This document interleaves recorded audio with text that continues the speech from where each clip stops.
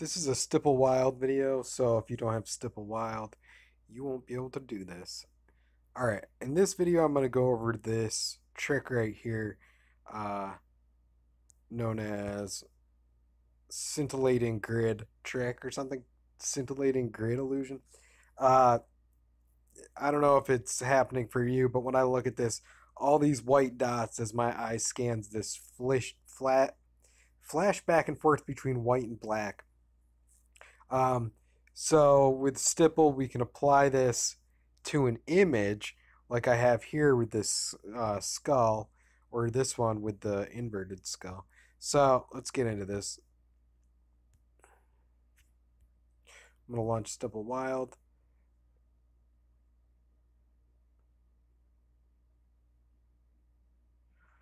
Just to go over the basics, let's leave the skull out of it at first. We're going to go to white dots, black background. Actually, black background. We're going to go with gray dots, actually. Alright, so first off, let's turn off the draw image, and we're just going to pull our dots so they're right next to each other, our min and max dots so they're right next to each other. Now we're going to switch to Pixgap for both of these, and for one of them we're going to do 25, for the other we're going to do 1, and then we're going to hit fill, and then we're going to do 25. We're going to just switch around those two settings and hit fill again, and now we have a grid. And now if we go 25 for both column and row distribution, go with a white dot, and let's make the dot just a little bit bigger, and then hit fill. All right, so there we go. Now we have this effect. It was not difficult to create, but we can make this more interesting if we put a skull in it. I think we all agree on that. So let's see. All right, so I'm drawing the white right now. My levels have white on the right. We're gonna go back to that gray color. Our dots. We're gonna put a little bit more definition in the dots than we had last time. So something like that. And we'll go to 1 and 25. How did it come out? All right, pretty good. 25 and 1. All right, now let's make our dots just a little bit bigger. Go to white. 25 for both.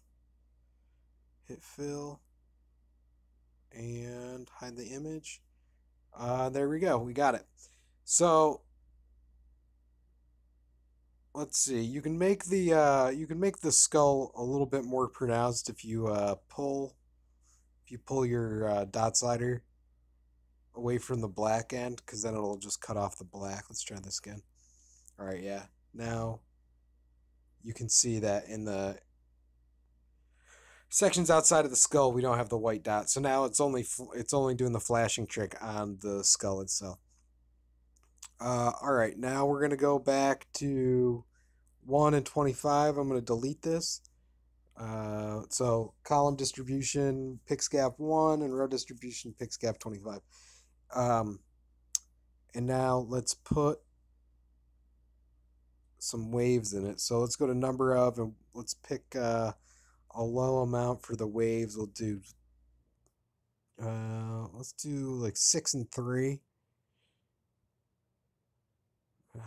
Always with the 3 doing that to me.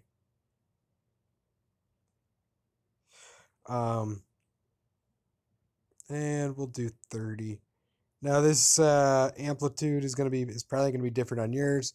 And I probably should have started by saying this, that your row and column distribution, you might want it to make it wider than 25. But on this device, it works good. All right, so let's hit fill, see what we got. All right, we're going to pull this slider out, because we want to do, and we want to pick gray because we want to have a full grid. We don't want the grid to just isolate the skull, but the dots will isolate the skull. All right, so let's give this another shot. Let's turn that amplitude back down to 20. Try it again. And then switch this to 25. And actually, you know what? Before we go any further, I'm going to turn this down a little bit. Okay. We'll do 125. We're going to do it again. And now pull this slider out, pick white, pick 25, 25. Let's try it again, make the dots just a little bit bigger. And there we go. We've applied it to a wavy line. And if you look up the Wikipedia page, it's this is called like grid illusion or scintillating dot grid something something. It actually says that this trick doesn't work on wavy lines, but as you can see, it does work on wavy lines. I think they just weren't trying hard enough. All right. Well, I think that covers it. If you make something cool, let me know. Thanks for watching.